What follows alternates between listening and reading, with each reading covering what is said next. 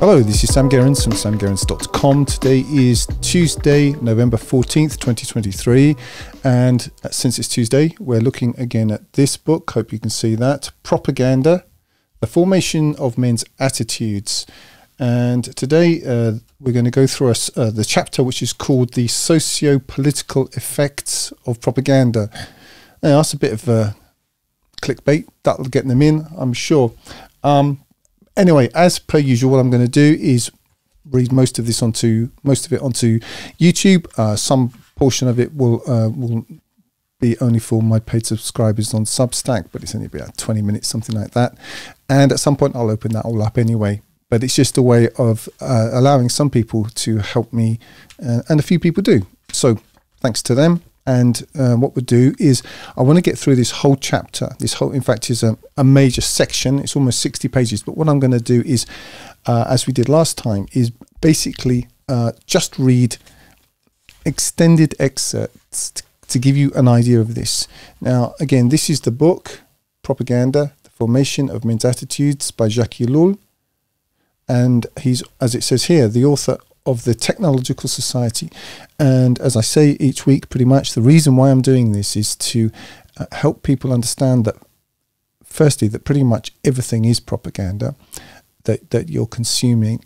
Secondly, to understand and to get a sense of how to pick it apart in your own mind. For me, I mean, I happen to have a professional background in it as well. My only interest in propaganda is a bit like being a chef who goes to a restaurant. I mean, you just want to see how they've made the souffle, and that's the way that I look at it. I assume everything that comes out of any government, any newspaper, any mainstream, basically avatar or character. I see it in terms of a pageant. It doesn't mean, of course, that every single person has been schooled in every single thing that they say. It doesn't matter what they say, because even those that don't understand what they're doing, in fact, in a way, even especially those who don't understand what they're doing, they're just repeating, they are basically repeating the propaganda that they've already downloaded. And you can see, it's not that you have to control micromanage it so much as to guide and control the context, who gets promoted, who doesn't get promoted. This is the way it works. And I'm sure Ellul would agree with this, that he's not inveighing, as far as my reading of him goes, against propaganda per se. He sees propaganda, and I would agree with this, as a necessary corollary to technique.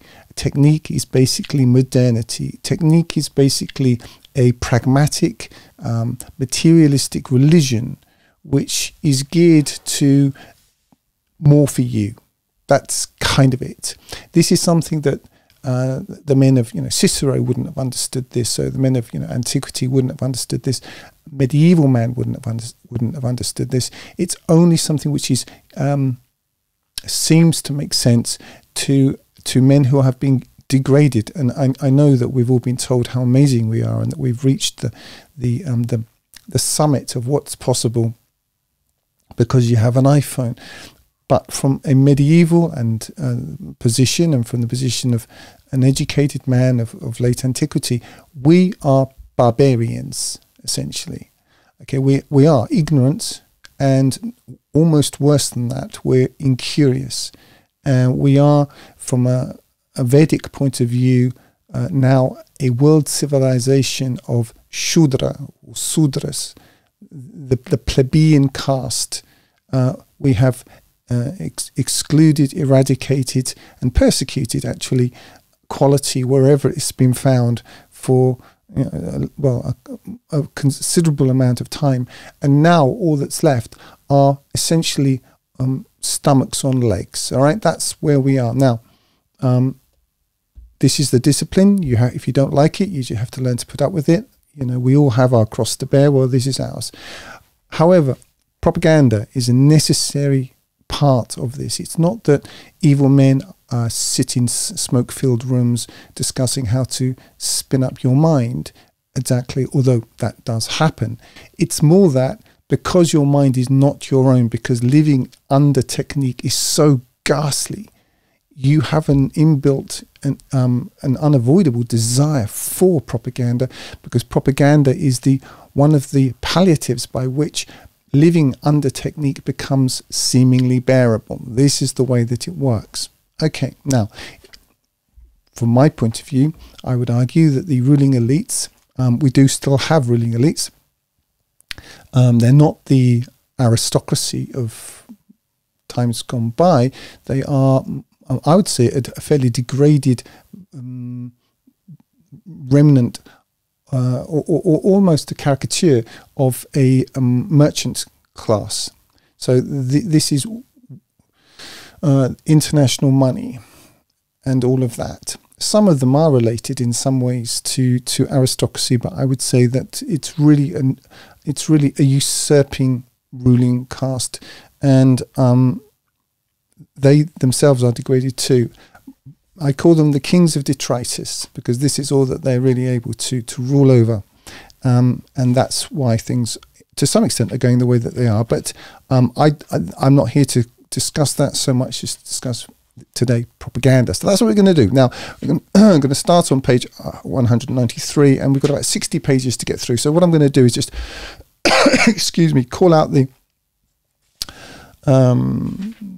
chapter headings and so on, and give you a taste of this. My purpose in this is, if nothing else, to acquaint you with Jacques Ellul, and my recommendation is to read this book and to read his other book, the Technological Society, because then you have a really good, even if you just read those two books, you'll have a really good understanding of why things are as ghastly as they are.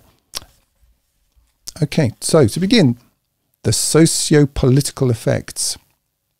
Subheading, propaganda and ideology. Further subheading, the traditional relationship. I have to say before I start, Ellul is a tedious, boring writer.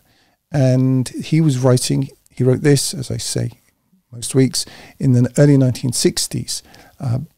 But it's either prescient or is still relevant. But he was writing as an academic and an intelligent man for other intelligent men, when intelligent men could be found in academia.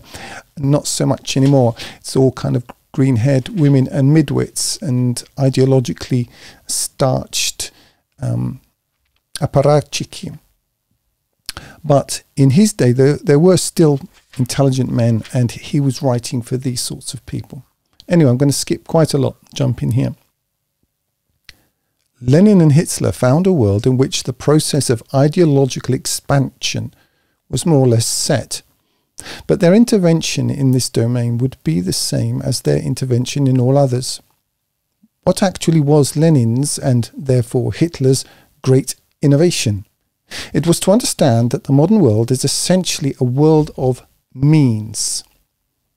That what is most important is to utilize all the means at a man's disposal, and that ends and aims have been completely transformed by the profusion of means. Now, dull, isn't it? However, what he means by this is that basically all's fair, whatever works, pragmatism. This is a feature, it is an expression, it is a characteristic of technique itself. Propaganda in its modern form is itself, as I say, not only necessary to the technological society in which we live, but it's actually a feature of it. So whatever works is to be used, and it is to be used dispassionately. To continue, the fact that man in the 19th century was still searching for ends led him to neglect most of the available means, i.e. what he had was some sort of vestigial sense of, I suppose, integrity.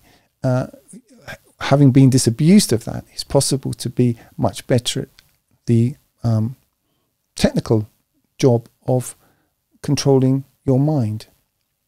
Lenin's stroke of genius was to see that, in reality, in our 20th century, the ends had come to be secondary to the means, or, in many cases, of no importance at all. You remember the expression, the ends justify the means. But if you have your ends are unimportant, means are the means that you have access to have fact, almost no limit. What mattered was primarily to set all available instruments in motion and to push them to their limits. It's almost like power for power's sake. If you look at Kaczynski's analysis of what he calls the leftists, why they want power. They want power because they need power, because essentially to fill the hole within themselves. So they don't really have a policy apart from destroying things and staying in power.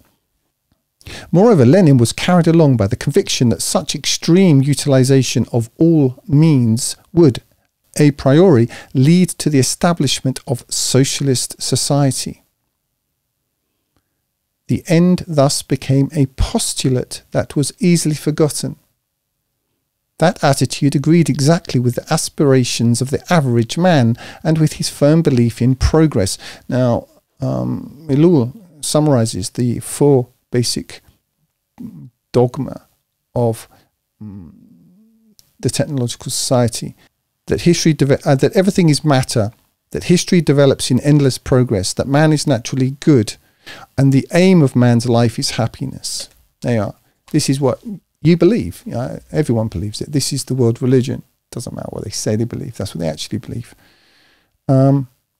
This attitude agreed exactly with the aspirations of the average man and with his firm belief in progress.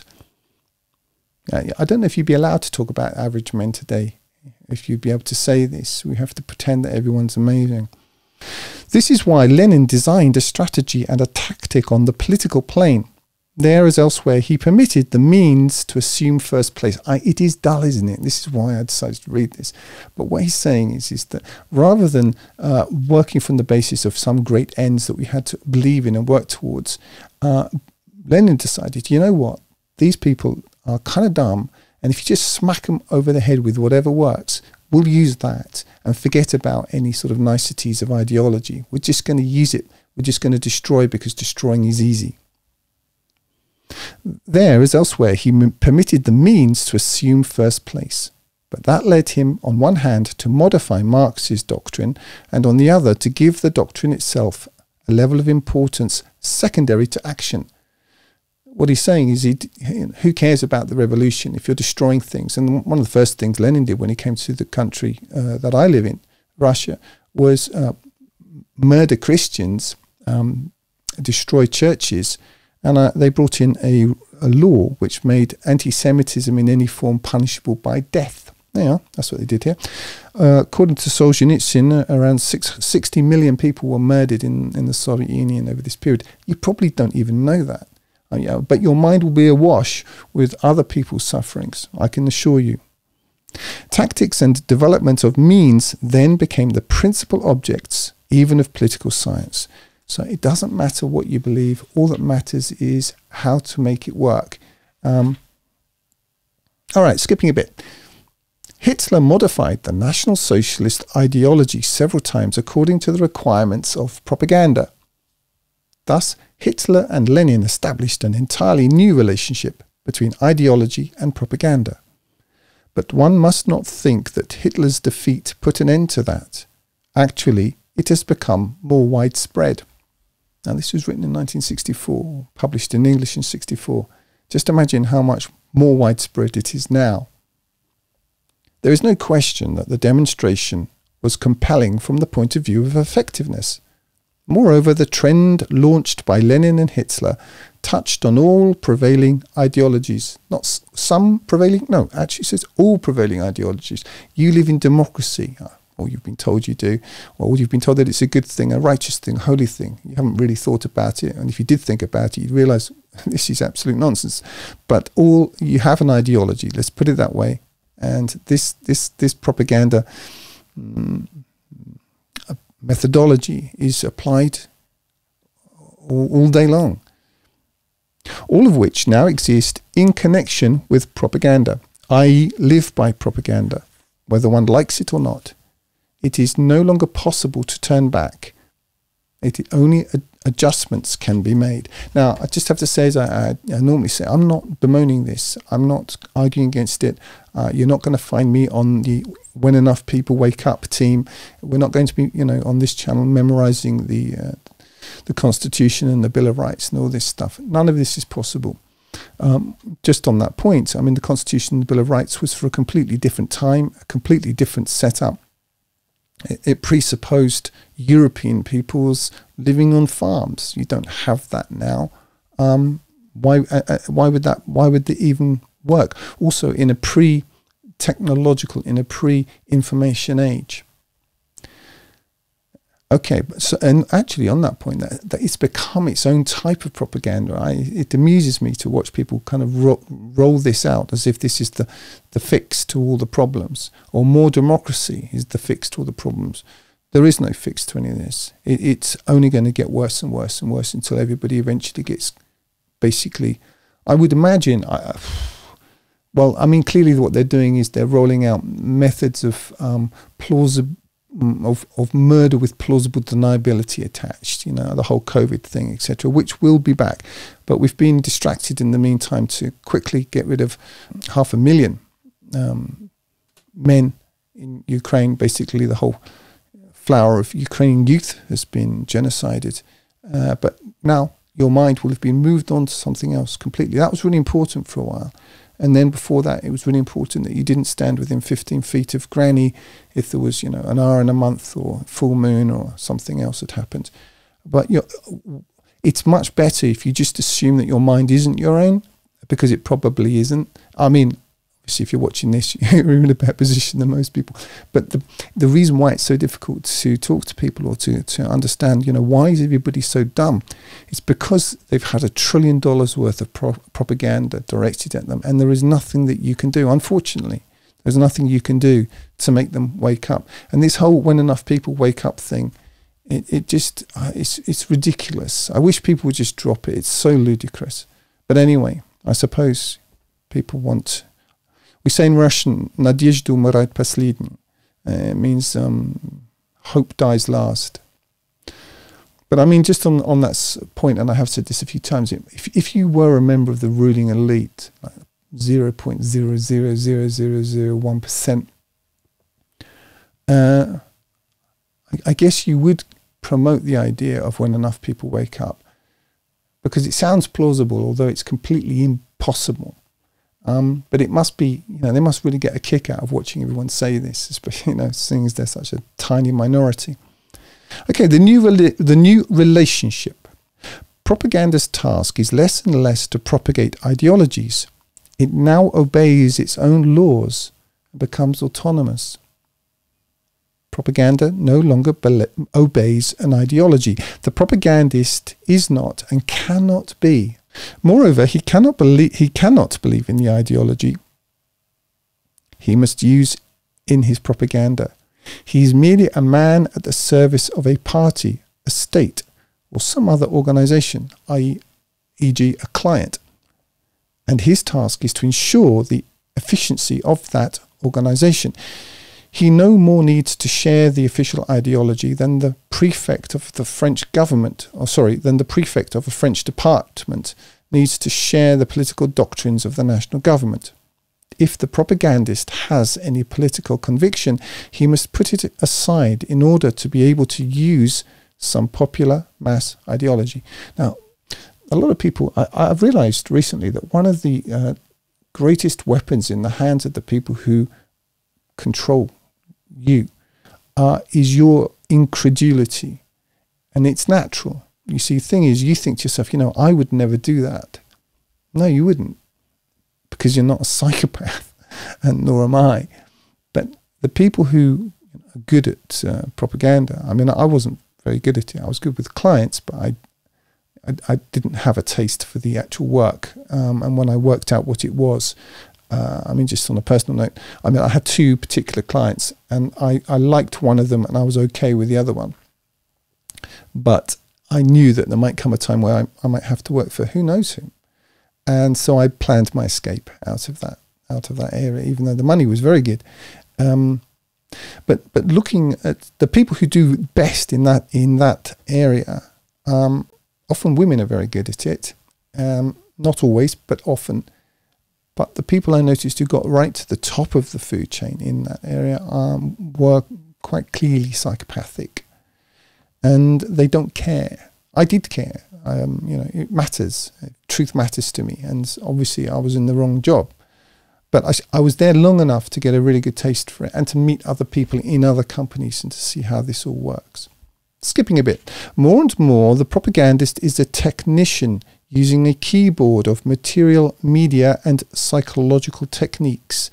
And in the midst of all that, ideology is only one of the incidental and interchangeable cogs. Okay? They care that you believe it. They don't believe it. You're just the grist, you see. You're just basically like you cannon fodder. Well, you're just ideology fodder. You can be made to believe anything, essentially. So let the client pay and claim your mind because it's not yours. All right, 202. We're moving on quite a few pages here. Effects on the structure of public opinion. Skipping a bit. On the one hand, as I have already shown, the questions that propaganda takes on itself cease to be controversial. Truths are pronounced that do not bear discussion. They are believed or not believed. I mean, like Putin's evil, Putin's unprovoked war of aggression, masks stop COVID, all that kind of stuff. And what's it now? Hamas is, I don't think they're saying Hamas is unprovoked war of aggression against Israel quite, but I think, I haven't kept up with it, but I'm sure they've got something similar. At the same time, interpersonal communications cease. Isn't that interesting? Interpersonal communications cease. So the more propaganda you get, like you think it's called, you're plugged in and you're communicating with people, especially now you've got social media and so on. Actual interpersonal communications cease. In a propagandized milieu, communications no longer take place in interpersonal patterns, but in patterns set by the propaganda organization. Now, you see, the thing is, it doesn't, whereas before, you might go to the pub and talk to people. I noticed living in the UK, they actually they filled the pubs with music and these flashing TV screens so that it was actually impossible to have a conversation. But now they have social media and big tech, and big tech doesn't have to control everything you say. They control the context, and that's really how it works.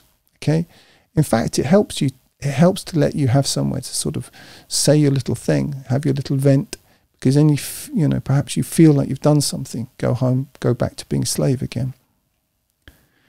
There is action, but no interaction.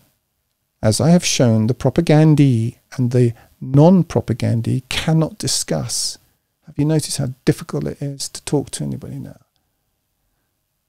No psychologically acceptable communication or exchange is possible between them. He's very categorical, isn't he?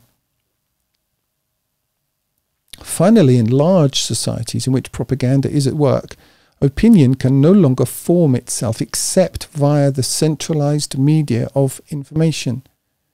Quote, no opinion is of any consequence unless it is first communicated to the masses by the vast media of dissemination and propaganda, and if it is not assimilated on a massive scale. Here we are facing structural changes. I would argue that it's slightly different now. It's more to do with who controls your information feed, who controls the algorithms which give you the idea of suggest things to go into your mind. Skipping ahead. One cannot speak of a crystallization of individual opinions.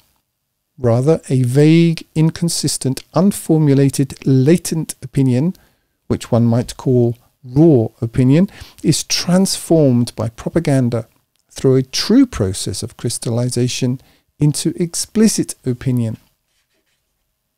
You see, this is a science, and it's much, much more like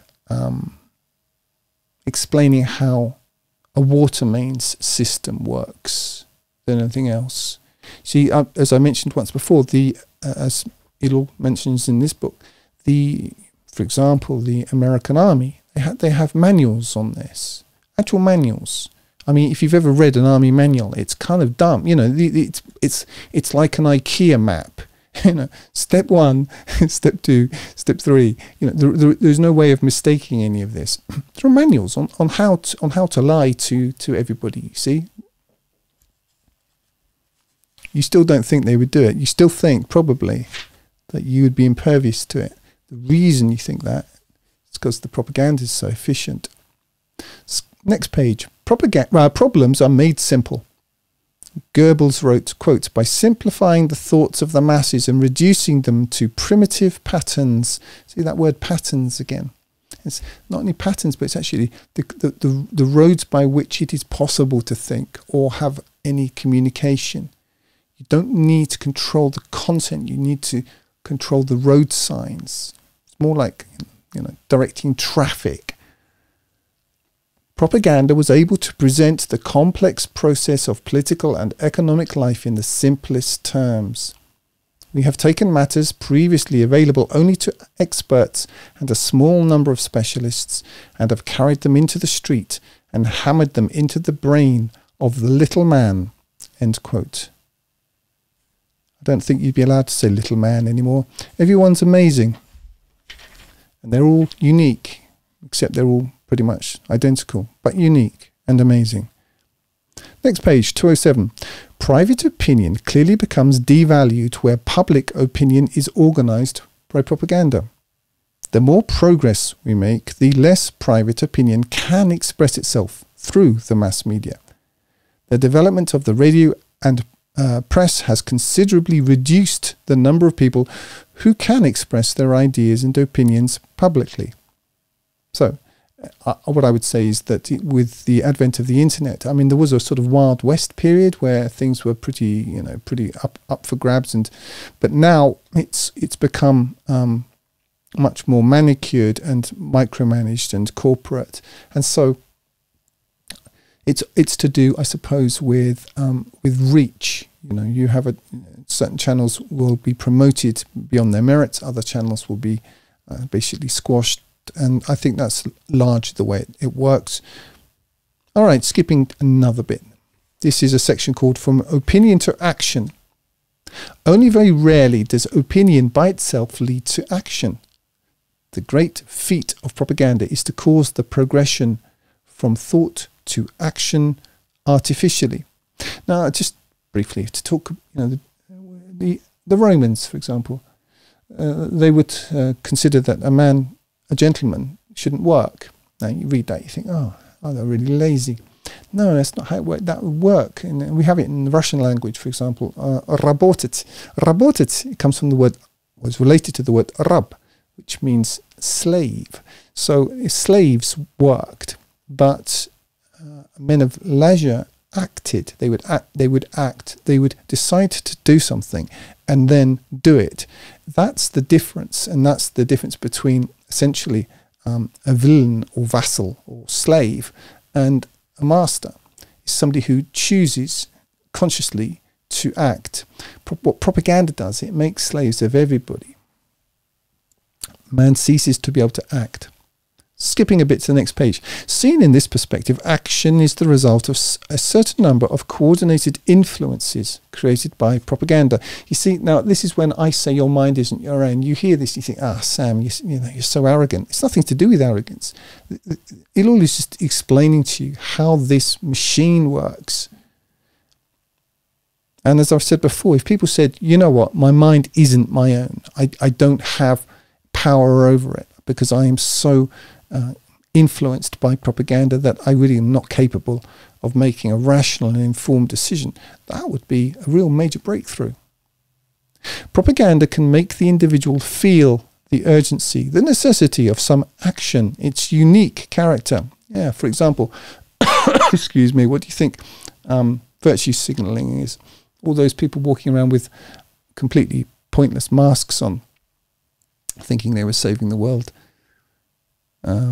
Now you've got Europe, of course, which is destroying itself, which seems to be, I think, the only point, one of the goals of this war that they've started in Ukraine.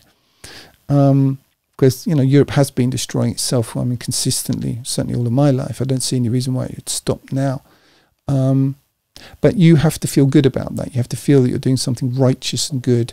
And so, you know, Putin has been, I don't know, people in the West's idea of Putin is completely, I mean, it's totally divorced from reality. I'm not saying, you know, he may be terrible, but how would you know? What do you actually know about him? Probably nothing. At the same time, propaganda shows him what to do. The individual who burns with desire for action but does not know what to do is a common type in our society. He wants to act for the sake of justice, peace, progress, but does not know how. Yeah, I'll give you an example of those. These very gullible, silly young people who've been co-opted by George Soros and people like him to stick themselves to works of art and scream and shout about things that they think they're protesting against. They'd be a good example. If propaganda can show him this how, it has won the game. Action will certainly follow. Skipping to the next page, halfway down. If such truth, in inverted commas, quotations, dealt with eternal verities, it would not push the group into action. But at the same time as the mass media integrate the group, they place it in relation to the present. This is very interesting. You see, medieval man was concerned with eternal verities. He understood that he was born, he would die, there would be a judgment, and he saw himself within the context of that sort of continuum. Modern man, highly propagandized man, and, you know, obviously you could say, well, religion is a form of propaganda, but not in the sense that Elo's using this term, certainly not in the technological sense. Modern man, if he's highly propagandized, never thinks about the future. He never thinks about death. He's never seen a dead body. He doesn't want to see one. He just wants to go shopping. And he lives in the eternal present. And therefore, he's very easy to basically push him about, you know. And because he doesn't have any anchor either in himself or in his understanding of history. Because he doesn't have one. Next page. And the group cannot judge its own position. It can only act. At that moment, to participate in any group, whatever, is to submit to actuality, to become a man without past or future, to have no concern other than action, no belief other than that promulgated by propaganda concerning the present. And it's amazing. I mean, it's, if you read, hopefully you have, 1984, for example, you know, they had always been at war with whoever it was, Oceania or Eurasia, and then they forgot about it 5 minutes later. We've lived through it. I've seen it myself. Even now, I mean, supposedly people who care about the truth, they've forgotten about 9/11. They've forgotten that it's physically impossible for 19 Arabs with box cutters who couldn't fly Cessnas to bring down 3 buildings in New York with 2 aeroplanes. And yet, they've just forgotten all about it. And yet this is really important because, not just because, you know, what about the victims, but because it means that whoever did this is, you know, the real government. And this is how they really operate. I don't know anybody, even in the more alternative, respectable alternative media, who will mention it. I think because it's now basically been elided from the narrative by dint of repetition. So people just, they know they can't win that battle because people's minds have essentially been hermetically sealed against it, and so they just shut up. Another bit. One can then say without exaggeration that propaganda replaces the leader of the group. This is not the banal assertion that propaganda is the instrument of the leader of the group or helps to make a leader. It means that in a group without a leader, but subjected to propaganda, the sociological and psychological effects are the same as if there were a leader. Now, doesn't this make a mockery of what you think of as democracy? I mean, I've always thought democracy is an insane idea. It doesn't make any sense to me. But, you know, if you're going to say that you believe in it, But if your mind's not your own, then all you're really doing is someone else is putting an X in a box using your hand. Skipping a bit. The leader is the one who leads his group to action. This is the second element of the progression from opinion to direct action. As I say, Ilul is somewhat torturous and tedious to read, so I'm just trying to give you a sense of it, and perhaps also an idea of the best way to read him, which is slowly and reflectively. He was a man of many talents, but the ability to write easy flowing prose, which would be immediately accessible to a modern mind, wasn't one of them. Propaganda and grouping. I'm just going to jump ahead. The partitioning of groups. All propaganda has to set off its group from all the other groups. Here we find again the fallacious character of the intellectual communication media, press, radio, which, far from uniting people and bringing them closer together, divide them all the more. And I would invite you to consider how it's working for you online with all of your chat rooms and so on. All right, skipping ahead another couple of pages. Effects on the churches. I've got an extended bit I want to read here. Obviously, church members are caught in the net of propaganda and react pretty much like everyone else. As a result, an almost complete disassociation takes place between their Christianity and their behavior. Their Christianity remains a spiritual and purely internal thing. It doesn't affect anything they actually do. But their behavior is dictated by various appurtenances, and particularly by propaganda. Of course, a certain gap has always existed between ideals and actions. I don't know why actions is in quotation marks. But today, this gap has become total, general, and deliberate. This widening of the gap, particularly its systematic widening, is the fruit of propaganda in the political or economic domain and of advertising in the private domain. Because Christians are flooded with various propagandas, they absolutely cannot see what they might do that would be effective and at the same time an expression of their Christianity. I've got an idea. How about actually follow it? How about actually do something real? I don't believe, just as a person, an aside, that what people want is priests who want you to call them Jeremy and read from the New International Bible. I don't believe that's what people actually want. I think I'm not a Catholic, but if the Catholic Church went back to a pre-Vatican II position and started getting serious about heaven, hell, and sin, my guess is that they wouldn't be wanting for people to turn up on a Sunday. Therefore, with different motivations and often with scruples, they limit themselves to one or another course presented to them by propaganda. They too take the panorama of the various propagandas for living political reality and do not see where they can insert their Christianity in that fictitious panorama. He's great, isn't he? But he's kind of dull. Thus, like all the others, they are stumped, and by this fact, removes all weight from their beliefs. Incidentally, Ilul converted to Christianity later in his life. I'm not sure which flavour. At the same time, because of its psychological effects, propaganda makes the propagation of Christianity increasingly difficult. The psychological structures built by propaganda are not propitious to Christian beliefs. This also applies on the social plane, for propaganda faces the church with the following dilemma. Either not to make propaganda, but then, while the churches slowly and carefully win a man to Christianity, the mass media quickly mobilize the masses, and the churchmen gain the impression of being out of step on the fringes of history and without power to change a thing, or to make propaganda.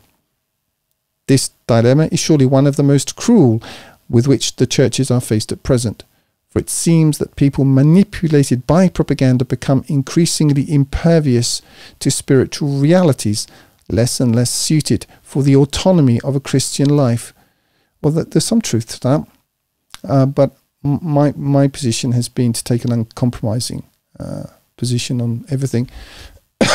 And I don't think you should ever underestimate the power of integrity. And anyway, let's face it, the Christian church, didn't begin as a mass movement, did it? Anyway, let's skip ahead. How much more have we got?